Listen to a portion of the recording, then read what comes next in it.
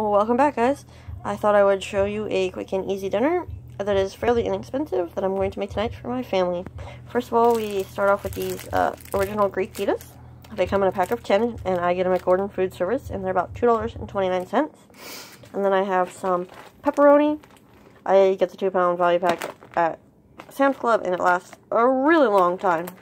And then this is just some pizza sauce. This is our preferred pizza sauce, so we pay a little bit more for it. I think it's like $1.79 a can. And then we have some mozzarella.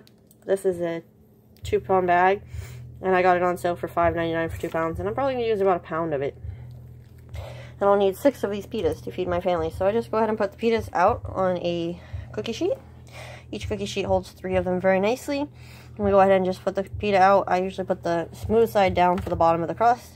And then we just put on some pizza sauce, and then we add cheese, and we add pepperoni, and then we bake them at 425 until the desired doneness. And that's a quick and easy meal using fairly inexpensive ingredients for my family of 5.